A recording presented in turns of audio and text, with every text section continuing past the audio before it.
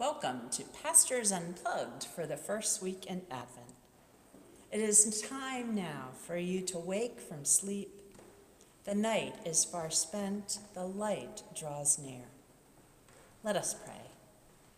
Stir up your power, Lord Christ, and come. As darkness falls, may we watch for your light.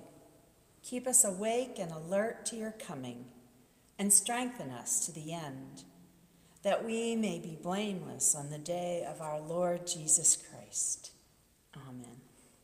Today's scripture is actually taken, it's a shorter excerpt from this week's gospel, from Mark, the 13th chapter. Beware, keep alert, for you do not know when the time will come. It is like a man going on a journey, when he leaves home and puts his slaves in charge, each with his work, and commands the doorkeeper to be on watch.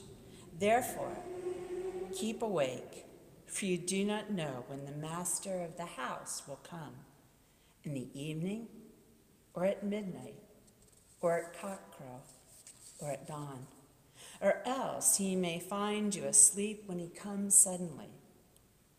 And what I say to you, I say to all, keep awake.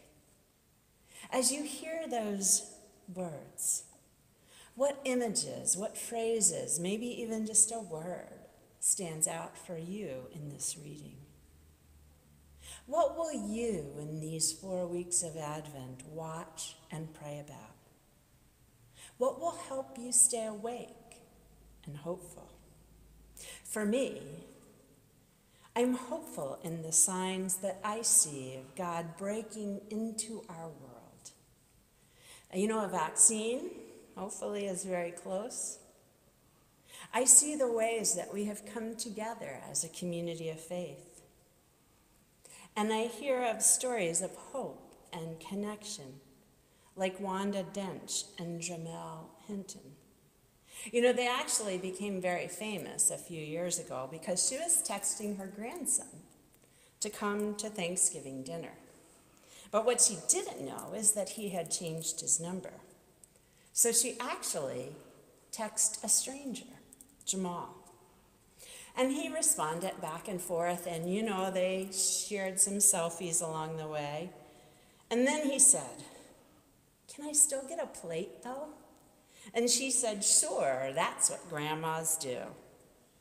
That was 2016, and they have become friends. They often double dated, her with her husband, him with his girlfriend. And he was even there for Wanda when her husband contracted COVID in April and died. And even in the midst of COVID, they still managed to have a small Thanksgiving dinner outside. This story gives me hope. Hope that we can look past our differences, that young and old can come together and learn from each other. You know, we're going to be looking at more multi-generational events in our community of faith in 2021. It also gives me hope that the color of our skin will not deter friendships. And we're going to look at that too in 2021. So much hope as we watch and we wait for the birth of Jesus. Let us pray. The Spirit and the church cry out, Amen. Come, Lord Jesus. All those who await his appearance pray, Amen. Come, Lord Jesus.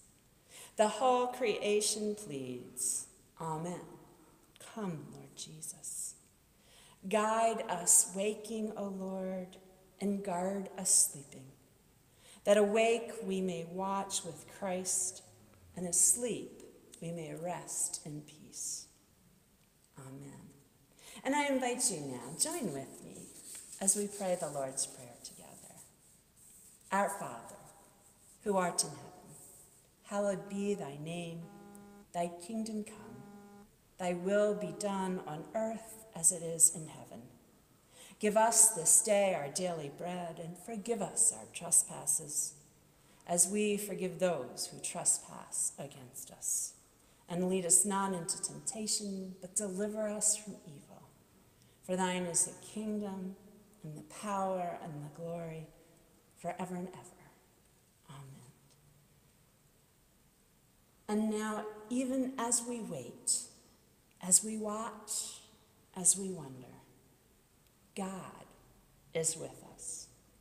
May your week be filled with hopeful waiting and watching. Until next week, have a blessed week.